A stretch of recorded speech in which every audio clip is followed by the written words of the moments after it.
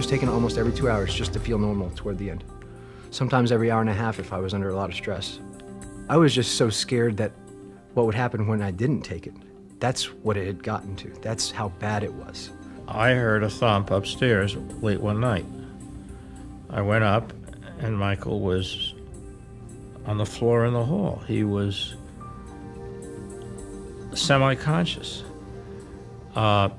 It was like another person had entered his mind. This was not Michael. The doctor came in and said that Samantha was unresponsive.